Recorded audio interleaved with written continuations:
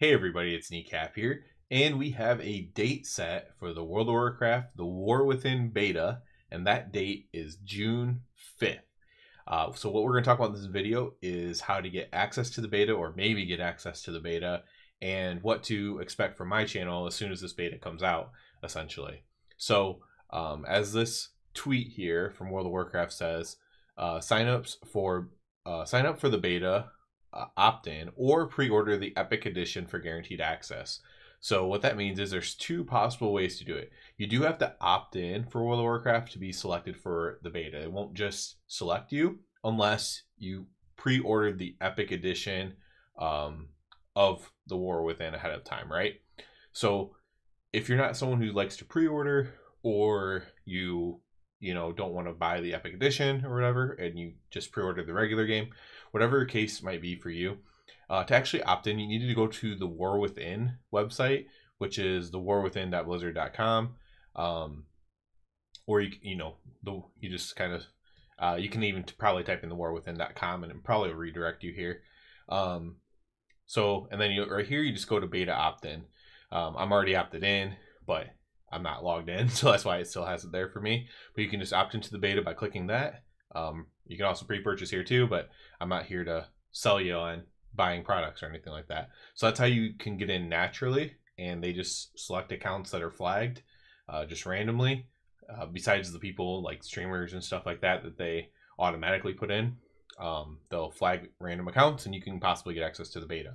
However, with the War Within, this is the first time they're doing this. By pre-purchasing the Epic Edition, you do get guaranteed access. Now, like I said, I'm not here to sell you on products or anything, but I will say why this is a good thing in general.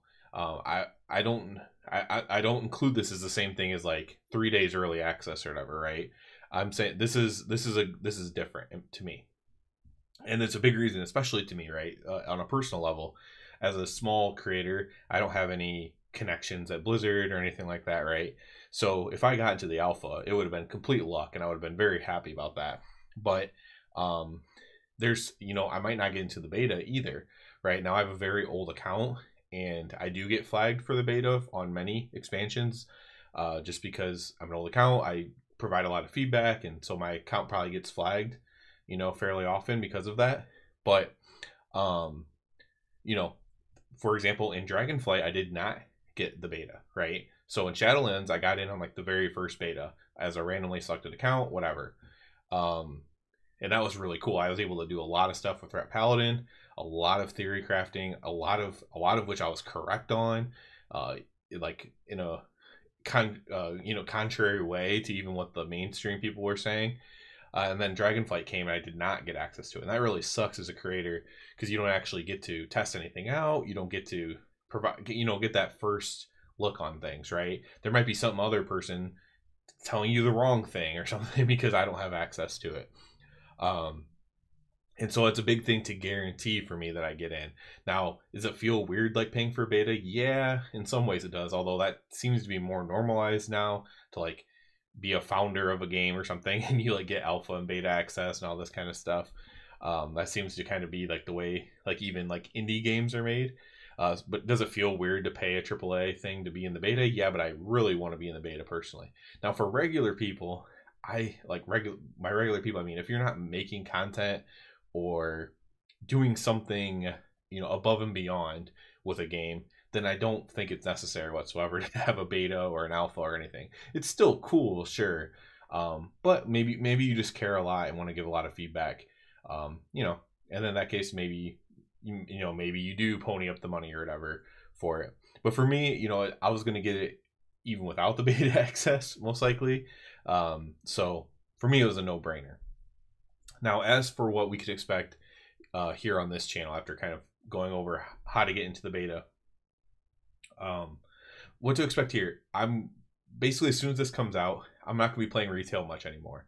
So this week, I'm going to try to finish farming my aspect crests that I need to kind of like finish out my gear to be ready to go into the next expansion. With like, I always like to go in the expansion with maybe not the best gear possible, especially these last two faded seasons. But if it's a non-faded season, then yes, literally the best gear possible. Like going from Nyalotha into, from BFA into Shadowlands, right? to have the best gear possible to make that transition. And I always like to do that. And so I want to try to finish up my gear on live.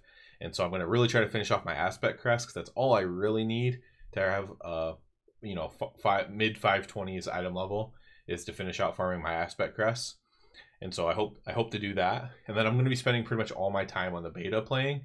I'll be checking out everything with our paladin. I'll be checking out the talents, the hero talents, the maybe the stats, how good stats are. Is the mastery change good for rat?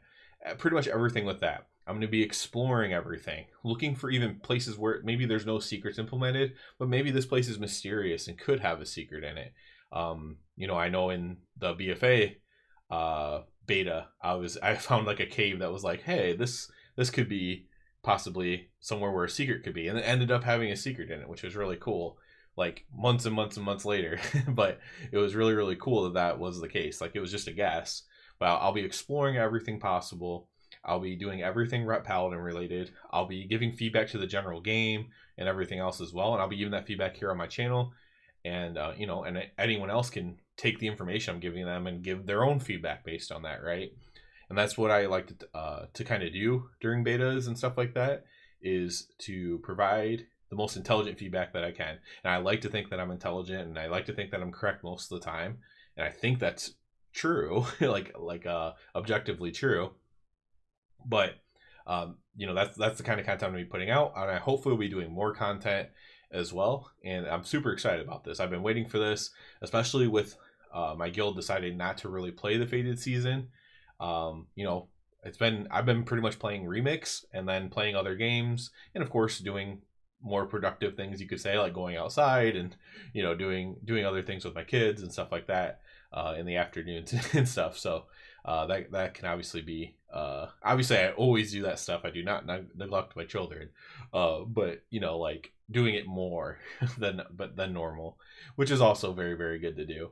But I am very excited to get into this beta and have like a focus to do, especially in the evening time when I might be the only one awake. It's nice to have something to do and to focus on, and I will be doing that. So that's what you can expect here. Lots of content, and of course just the main things: Rep Paladin, exploration, secrets, that kind of stuff.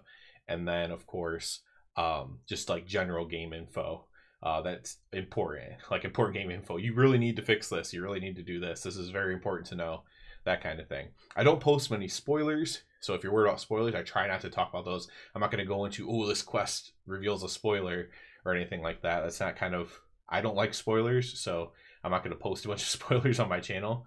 It's mostly going to be like data driven stuff, and not like spoiling things for people. So yeah, that's what we can expect here starting next week, and I'm super excited for it.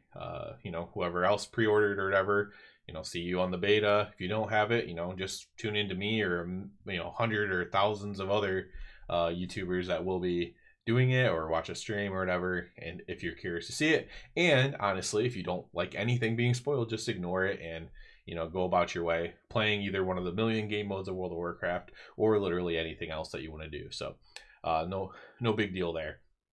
If something pertinent happens on retail, I'll of course make a video about retail still as well. Like not retail, but the live Dragonflight expansion. If something big happens, I'll of course be like, hey, this big thing changed on Dragonflight, or this I know there's still the pre-patch and stuff that happened, right? So the pre-patch might be an interesting thing to talk about when that comes out. So definitely still be checking back in, but we will be focusing mostly on the War Within here. So going forward from June 5th. So that's gonna be it for this one. Just want to do a quick video about this. As always, I do ask you to please subscribe to the channel if you are not. As always, everybody have a good one.